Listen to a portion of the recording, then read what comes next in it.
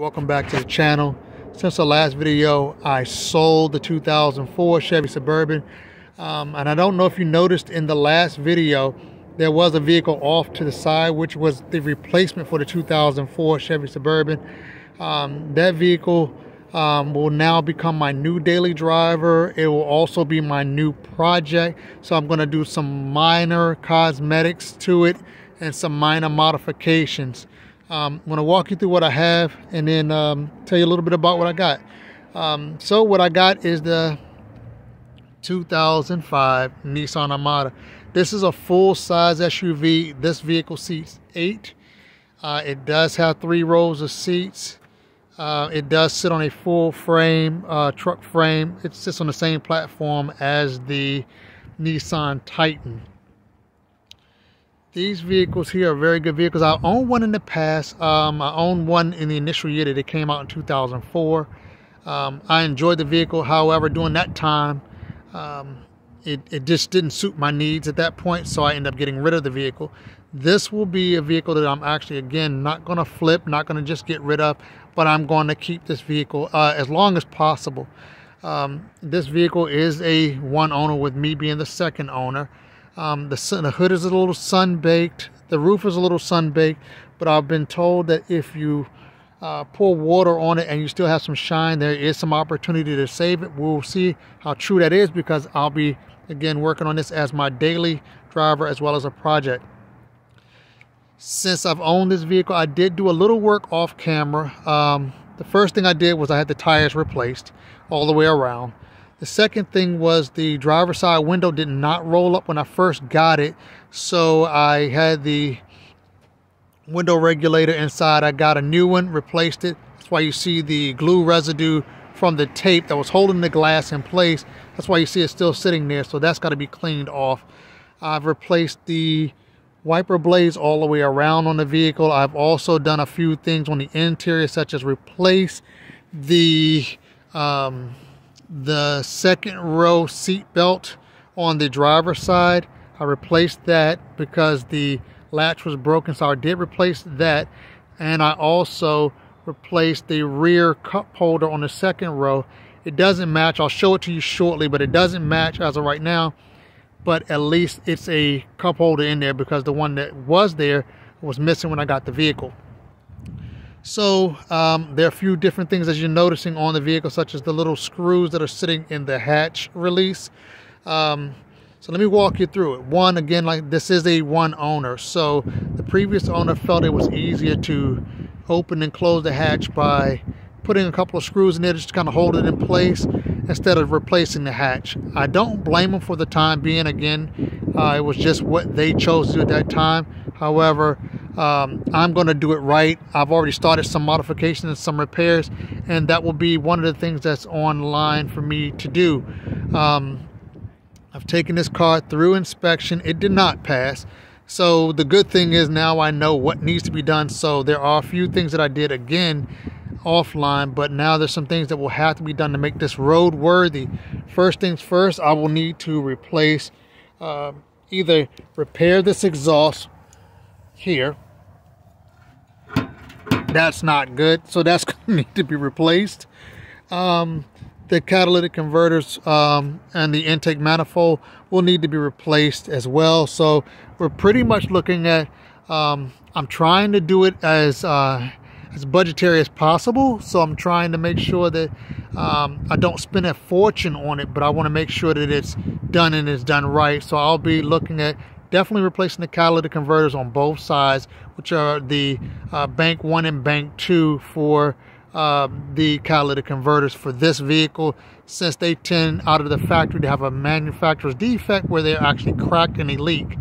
That'll need to be done. I'll also need to replace the muffler. I think I can replace the muffler, and then I can add an additional maybe a pipe or some sort in between there, and then clamp it down so I can hold the exhaust pipe itself along with the new muffler. I'll have that done, so it'll be almost half the exhaust system I'll be looking at replacing. I'm trying to avoid doing it all. One of the other things that I failed on inspection were the front brakes. There was a pulsating feeling in there, so I will need to replace the front brakes and rotors.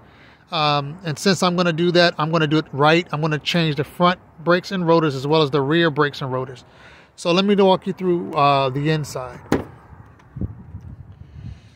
The interior is not in the best of shape. I mean, for the age, I guess it's okay. I'm going to try to save the seats and try to repair. This is the passenger side. I'm going to try to repair this passenger side if I can, as well as the driver's side. As you can see, it's not in the best of shape. At the very worst case, I'll clean the seats and the interior, and then I'll be putting a seat cover over top of them. If I can stitch them together, then I'll put a seat cover over them just to try to hold it in place. I'll also need to replace this rear HVAC knob here, which controls the flow of the heat in the rear. And I'll be doing that. I've also charged the AC, so the AC actually works in this vehicle. Heat works in this vehicle. The blend door actuator is a little funny, but they still work. So I'm going to go ahead and hold on to what I have for right now. Only doing the necessary repairs for now, and then I'll be moving through. As you'll see in the journey, I'll be moving through and making sure that things, minor modifications and things of that nature are done. This is what I was talking about, the rear cup holder that did not, that wasn't there before. I replaced it with one that, again, it doesn't quite match. Obviously it doesn't, but, you know, I'm going to go ahead and, if I find one over time, I'll go ahead and replace it. In the meantime, I'm holding what I have. Don't mind the things that are in the back. I have the third row seat laid down. I've been doing some things. This is a work truck for me. It will be my daily driver. But I'm going to be taking those things out and cleaning out the back. I've changed the oil in it. I didn't mention that. I did change the oil. I did change the oil pressure sensor. I think I did mention that earlier. But also it failed on the third brake light. So there will need to be some work done as far as replacing that third brake light. In order to do that, I'll need to make sure that the hatch itself, the hatch glass, actually releases. Right now it doesn't. The hatch itself releases. Let me show you. The hatch itself actually releases. The problem is, again, I did the oil change. As you can see, all the junk in the back. That'll be cleaned out. I had to put it someplace after I cleaned out the Suburban and I did the oil change and the other maintenance that needed to be done to this. But there will be some things that need to be done. So I am looking at getting it done and getting it done as soon as possible, because again, this will be my daily driver. And so yeah, there'll be some minor customizations that I'll be looking at doing. So this vehicle being the SC, and especially in this SC model, it does not have fog lights. So I'm going to be replacing those fog lights, and I'm going to try to have it as factory setup as possible. So I'll be looking to replace it with the factory line if possible. I'm going to do that. I actually was able to locate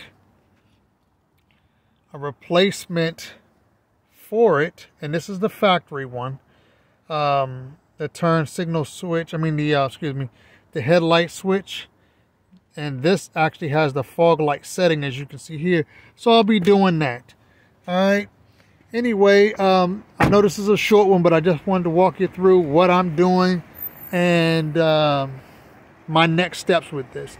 There's a little bit of minor rust repair that needs to be done to clean it up and make sure that it's all in line. But the main things that will need to be done to make it roadworthy, obviously, are the brakes and rotors and the exhaust system repair that will need to be done in order to make it roadworthy, in order for it to pass inspection. So stay tuned for the next one, and I'll be talking to you soon. In the meantime, you guys stay safe.